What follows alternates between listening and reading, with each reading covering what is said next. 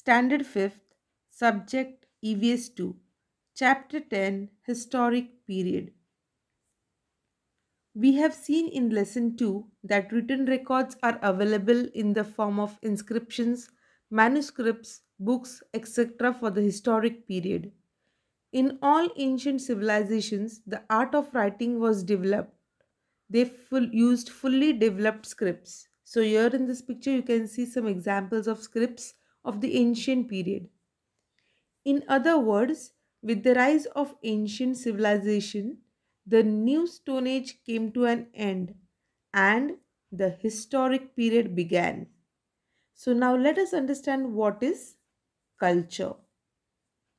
Humans and all other animals are dependent on their environment and nature for satisfying their needs.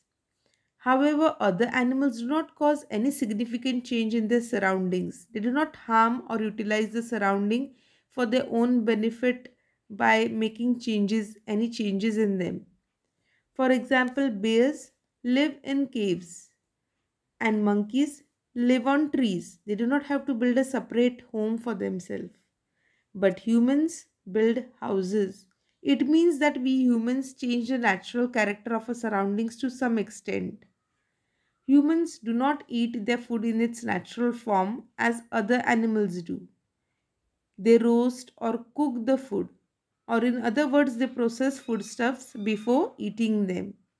They process many substances in a similar manner. So, we use our environment not only for our house or for cooking food, but for many other purposes. They work on stone, metal, etc. to make tools and various objects. The humans also make pots, bricks, and many other things from clay. They obtain yarn from cotton and weave cloth from the yarn. In short, according to their needs, they change the form of materials available in nature. They need skills to do this. They need to think and plan before they shape an object. Then they have to put in efforts to actually shape it. The tradition of thought, skills, and efforts gave rise to various arts. Every generation handed over the knowledge of the artistic skills and traditions to the next generation. With this exchange of thoughts and ideas, language was enriched. The knowledge of various arts, skills, and traditions inherited from generation to generation and the way of life founded on that knowledge is what we call culture. So, now that you have understood what is culture, let us learn in detail about the ancient civilizations in the river valleys. Cultures which flourished in the New Stone Age were based on an agricultural way of life. Fertile soil and constant water supply are essential for growing good crops. Naturally, people in the New Stone Age established the village settlements on the banks of various rivers. You can see in the picture that various settlements were established near the river valleys. The New Stone Age cultures flourished along the river banks. In the course of time, the New Stone Age cultures gave rise to early civilizations. Increase in production due to various skills, the use of will, flourishing trade, use of well developed scripts, etc., were the major factors responsible for the rise of the early civilizations. These civilizations came into existence in roughly the same period, that is around 3000 BC, in four regions of the world. So, in this chapter, we are going to focus on these four regions where the ancient river valley civilizations originated. They are Mesopotamia and Egypt, the Indian subcontinent, and China. The civilization in these four regions developed in river valleys. Hence, they are known as riverine civilizations. So, which are the ancient riverine civilizations? Mesopotamia, Egypt, China, and Harappa. So, let us learn in detail about each one of them. The first one, Mesopotamia. Mesopotamia is the name of a region and not of any particular country. It means the land between two rivers.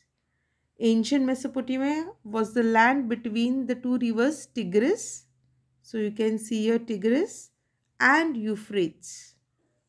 These two rivers mainly flow through Turkey, Syria and Iraq. Ancient Mesopotamia had great cities like Ur, Uruk, Nippur, etc. These cities were home to very prosperous cultures.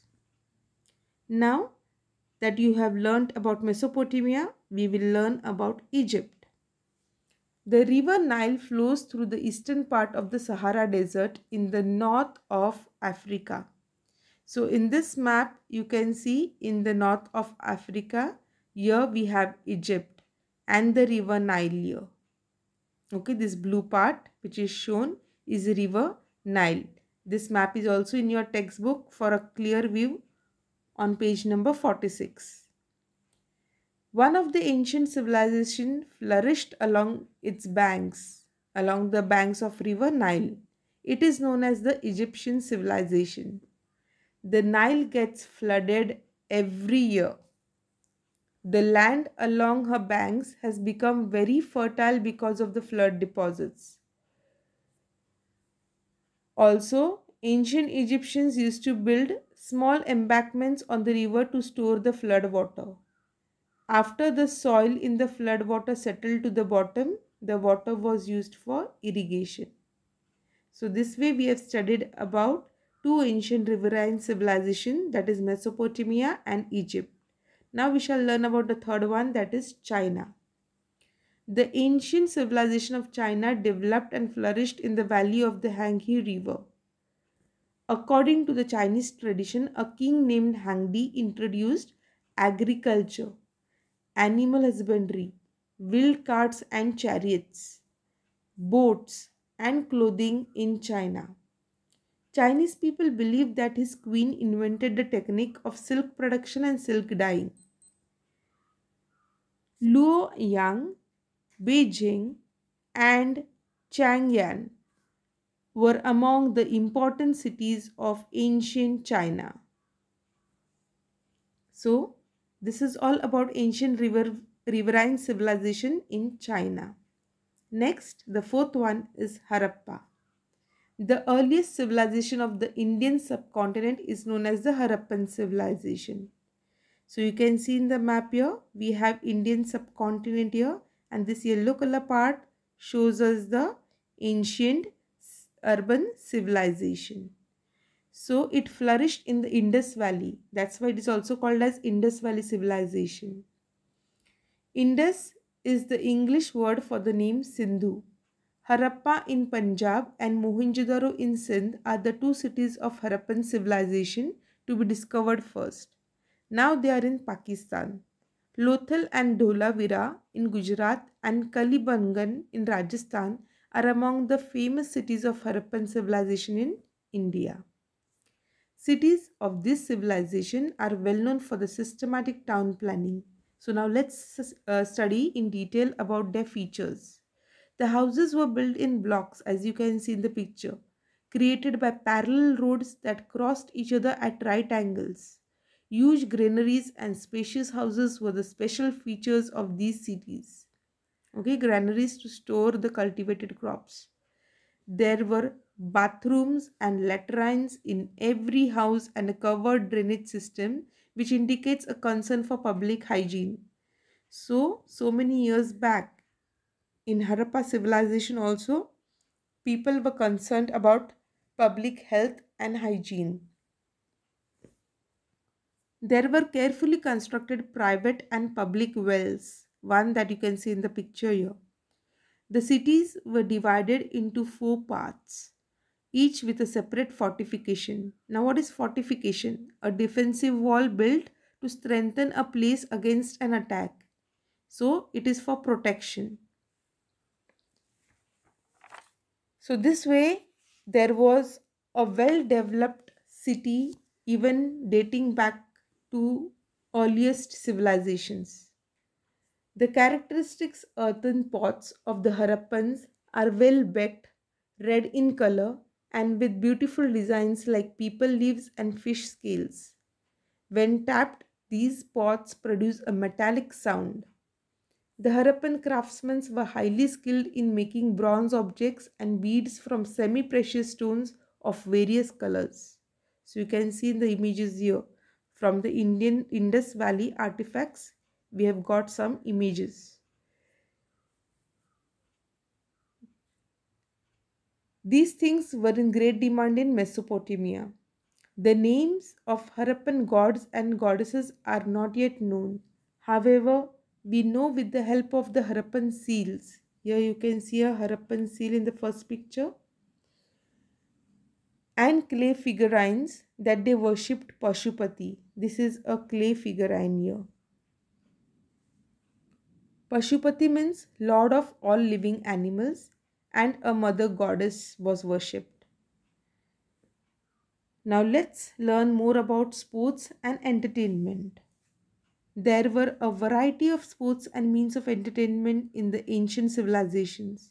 Hunting and wrestling were the important ones. You can see a king hunting a lion image is shown in the first picture, whereas in the second picture you can see wrestling, uh, a sculpture showing wrestling. Okay, so this way, games played with the help of game boards and gamesmen were also popular. In ancient Egypt, people played a game that was similar to chess. This game was played with a game board and gamesmen. It is known as Sanat. In ancient China also, there were many games played with boards and gamesmen. So archaeologists feel that these clay objects found in excavations of Harappan sites were used as gamesmen. So in the picture what you see is the discovery of clay objects by archaeologists. Similar games were popular in Mesopotamia and Harappan civilization too. Many toys were found in the excavations of Harappan sites. They include whirls, whistles, rattles, bullock carts, animals, and birds on wheels, etc. Music and dance were also very important in early civilizations. They were an essential part of celebrating a festival. Ancient people used many types of musical instruments. In Mesopotamia, a stringed instrument known as balak was very popular. Besides instruments like cymbals, rattles, you can see cymbals in this picture here, cymbals. Then we have rattle, okay. Then flutes. Flutes were also used. Drums, etc. were also played. The Egyptian kings were known as pharaohs. You can see the ancient Egyptian pharaoh picture here in the first image. On the occasion of certain festivals, the pharaoh himself used to participate in the celebrations and dance. The this bronze image of a dancer was found in the excavation at Mohenjo-daro. It is an evidence that dance was important in the Harappan civilization as well. Till now, we have learnt in brief about the history of human civilization from the Stone Age to the early civilizations. Next year, we shall study in detail the Harappan civilization that developed in the Indian subcontinent. We shall also study the ancient history of India. So this way, we have completed chapter 10 historic period and also EVS 2 portion for standard 5th. So do watch the video, understand the chapter, read it from your textbook for a better understanding. Stay safe, keep healthy, and thank you. If you would like to view EVS 2 more chapters or even for EVS 1, you can go to my channel named Snovia and you can subscribe, view the list, view the channel, and from my playlist you will be able to see more chapters for EVS 1 and EVS 2. So make best use of these teaching aids. Once again, a big thank you to all of you. Stay safe, stay healthy.